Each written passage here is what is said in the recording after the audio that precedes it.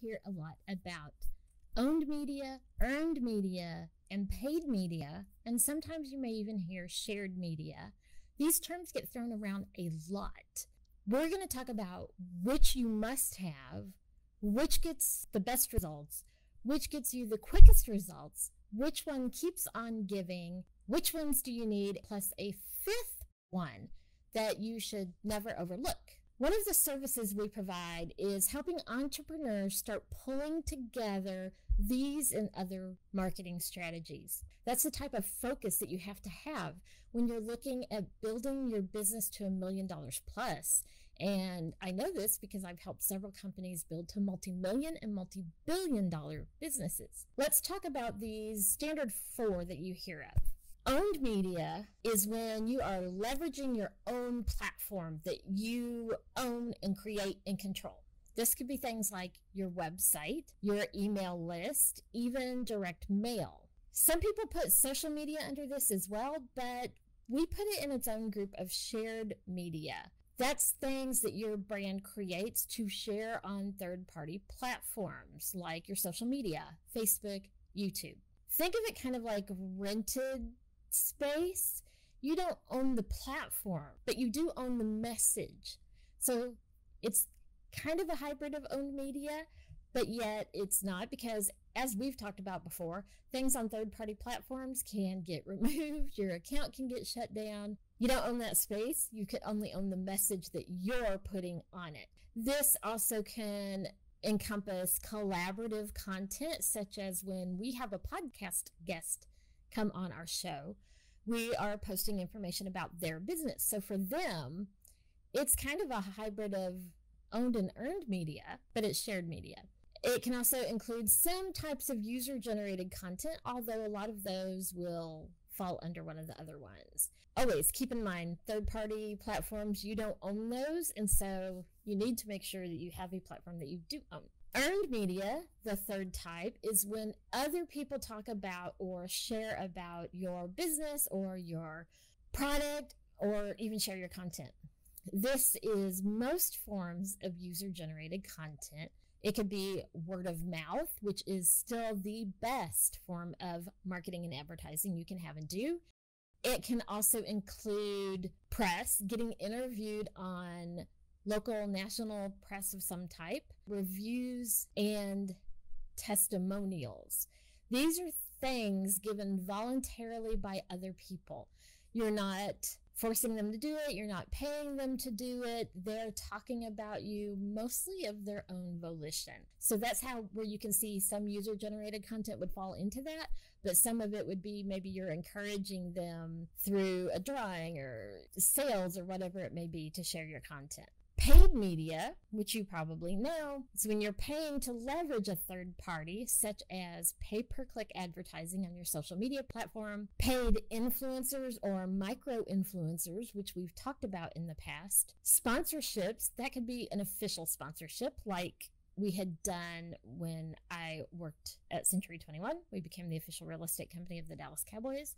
It can also include sponsoring someone else's post. You'll see that in Instagram a lot, where it's a paid influencer and they're putting the post is sponsored by another company. And it can also include some of the traditional advertising venues, such as radio, television, magazines, and newspapers. Anytime you are paying to have your message put somewhere, that is paid media. As I've mentioned, social media kind of can fall into multiples of these categories, which is why we're putting it in its own shared media. You own the posts that you're distributing. You earn media when a customer or someone else talks about your business on social media, and you can use pay-per-click advertising for paid media. Now, out of these 4, which one do you need? And the answer is all of them, but it's the when that depends.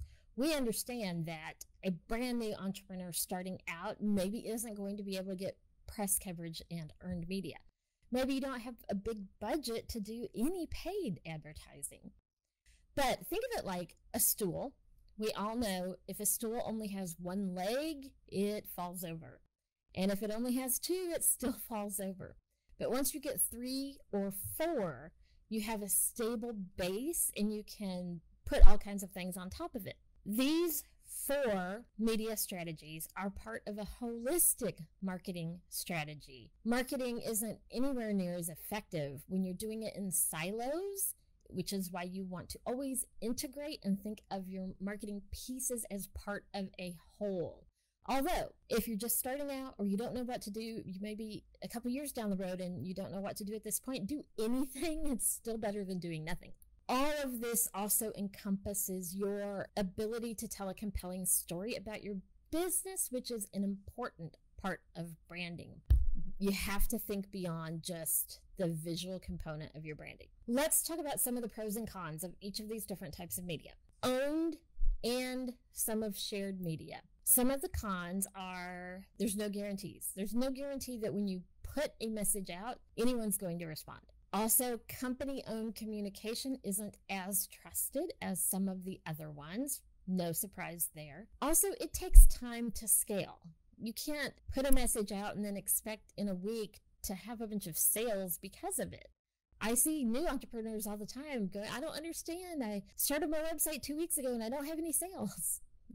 Welcome to the world of entrepreneurship. It does have some great pros, though. The first one is that it's the only place where you control the message being put out.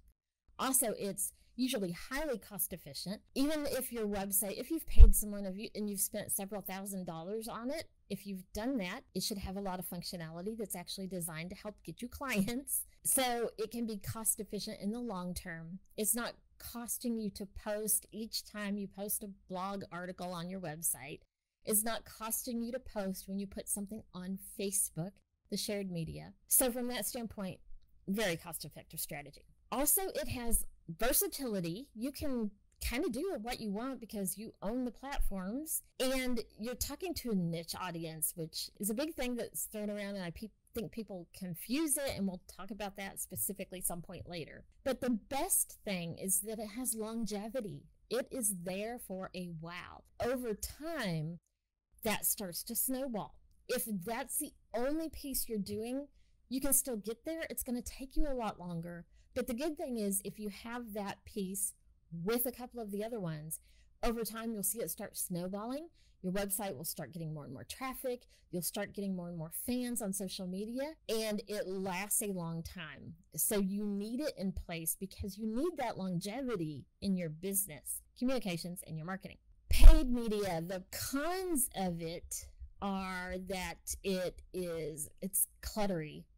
Think about all the ads you see when you just scroll through Facebook. It's almost spammy. It can be annoying. There are declining response rates on a lot of the platforms just because of the overwhelming amount of ads available. If you think about it, Facebook has millions of advertisers' messages to choose from to show on your feed. And so there's going to be people who don't get shown on your feed that are paying for their ad. It can be really hard to get a good response rate. They're still one of the least expensive forms of paid media, but they are getting a little more expensive if you want to get that level of response.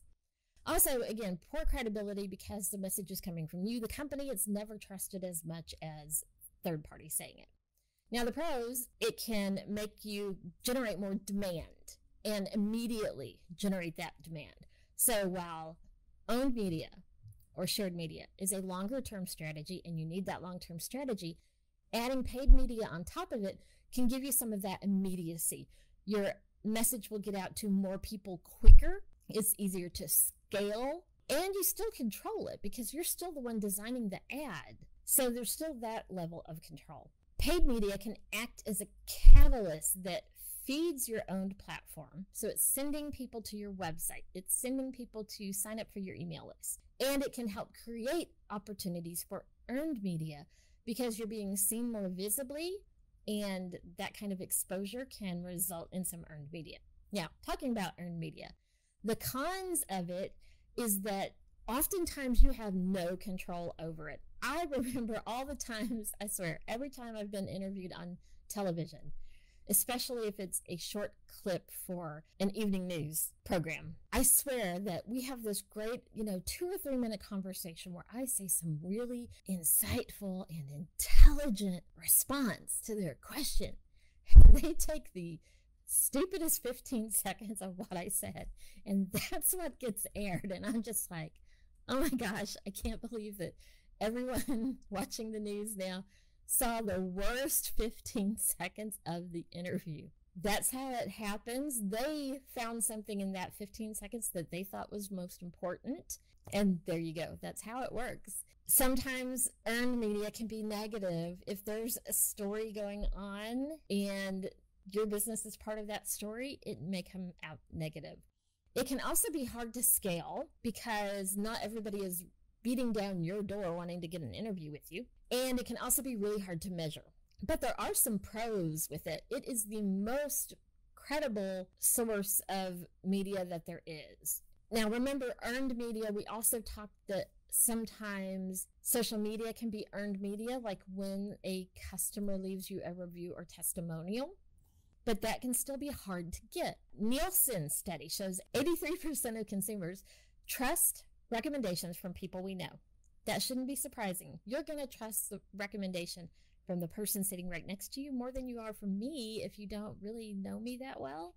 That's just how it is. 2/3 of people trust reviews and opinions posted online and editorial content from newspapers and magazines. Although some of the review things that have happened in the past couple years, it's kind of taken a ding on that, but still the editorial content, newspapers and magazines, actually some of that's taken a ding too, but it's still trusted more than any communication you personally put out.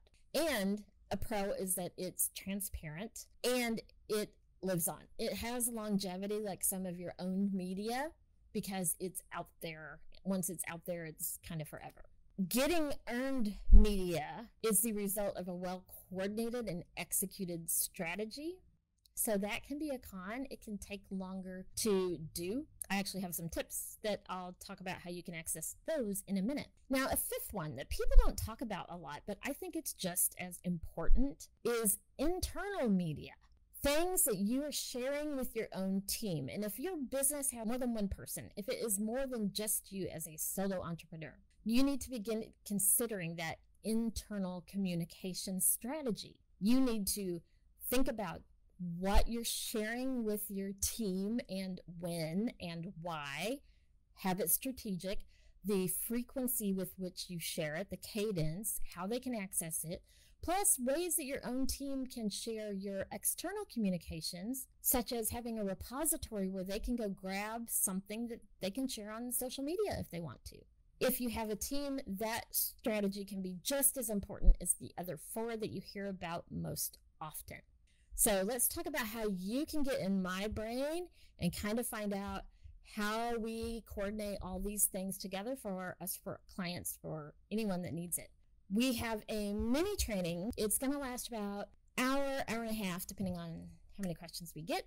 We're going to go over examples of scenarios, how you can combine these different 5 types of media. Now, you don't have to have all 5 at the same time, but remember we said you probably need at least 3. So how you can combine them, when you can combine them. We're going to talk through one of the hardest places to reach, the press, getting some of that earned media, and some of the strategies that I use for us and for our clients.